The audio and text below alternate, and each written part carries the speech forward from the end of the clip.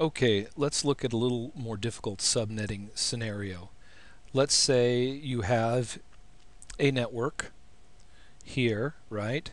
And you've got a network here, a network here, a network here, servers over here, and then you have a point-to-point network with just two interfaces in between these two routers, and you're given a starting point of 172.29.0.0/22.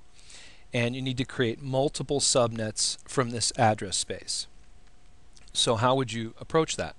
Well, first of all, we'll look here. Here's our address space, 172.29.0.0/22. And I've written out the /22 in decimal form for the subnet mask, and I've written it out in binary. Okay, and given this IP address space, right, and I'm going to really stress that, the IP address space, given this space, creates 7 subnets. And for each subnet, here's the requirements. The first subnet needs 260 hosts, the second 177 hosts, 50 hosts, 20 hosts, and then the last 3 subnets are point-to-point networks, meaning we're only going to need 2 hosts. If they say that, you're only going to need 2 hosts in each one of these, right? That's what point-to-point network means. Okay, so the first thing to do is to figure out this address space. What is the full network address space of just this address? So if we start with 172.29.0.0 and that is the network, where's the broadcast number? Where does it end? Well, when we take /22 and put in decimal and put in binary, we see that this is the octet where we have borrowed bits, right? You can see here 11111 and then 00. So I've taken this octet and placed it up here on my binary place values chart, right? And I've placed it here, and you can see here 1 1 1 1 1 1, 6 ones, 2 zeros, and this last one is in the 4's place. That means that the magic number is 4. And if the magic number is 4, that means the networks go up by 4. And if that's the case, then the next network would be 172.29.4.0/22, let's say, right? So that would be the next network. And if that's the next network, then that means that this network goes from 172.29.0.0 to here.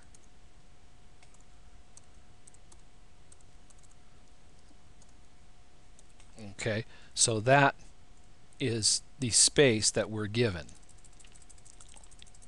All right, so we have to create 7 subnets between 172.29.0.0 and 29.3.255, right? So we're going to carve up this space, essentially. All right, so now how do we do that? Okay, right now with /22, with the /22 subnet mask, how many hosts are in this network from 00 to 3.255? Well, we can figure that out pretty easily by looking at this example I'm going to show you right now.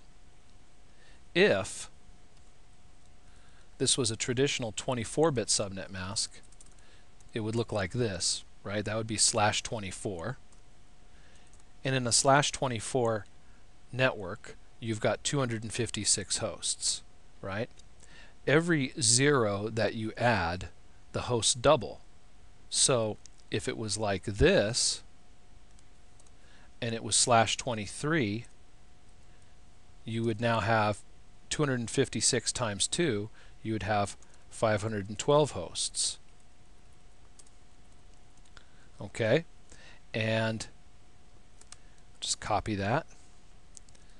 If I did that, and I have this, right, with a 0, which is what we started with, this is /22, we add another 0 here, right? So now instead of 8 zeros, which is 256 hosts, and then 9 zeros, 512 hosts, and then 10 zeros, if you add all these, 10 zeros right here, right? 10 zeros, that would be 1024 hosts. Okay, so right now with a /22 we've got one network. This right here is one network with 1024 hosts. But all we need for the assignment on our first network is 260 hosts minimum. Well, we know that a typical /24 will not work because that's only 256 hosts.